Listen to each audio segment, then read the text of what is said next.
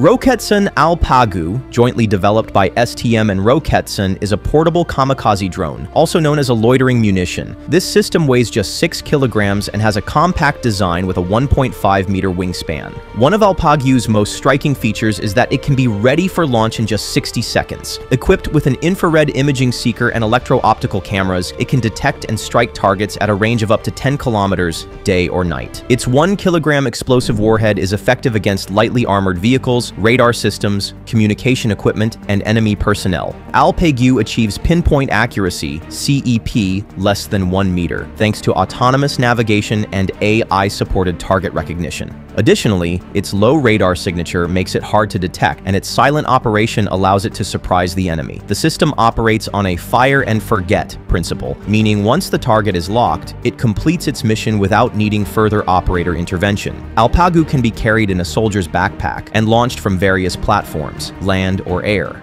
Let's take a look at the kind of damage Alpagu inflicts upon impact. Its 1-kilogram explosive warhead typically uses a fragmentation design. When it hits the target, the explosion scatters high-speed shrapnel in all directions. For instance, if it strikes a lightly armored vehicle, the shrapnel can penetrate the armor, disabling internal systems and personnel. When hitting an enemy communication station, it can shatter electronic equipment, completely cutting off communications. If the target is personnel, the explosion and shrapnel can cause serious injuries within a 10 to 15 meter radius. Alpagu's autonomous targeting system can identify and strike the most critical part of a target, like a vehicle's engine or a radar's antenna, maximizing the damage. Moreover, its low explosive impact minimizes collateral damage, which is a significant advantage for operations in civilian areas. Alpagu is specifically designed for infantry units and special forces. Its ability to be used by a single soldier provides great flexibility in the field. It entered the Turkish Armed Forces inventory in 2023 and achieved its first export to Africa.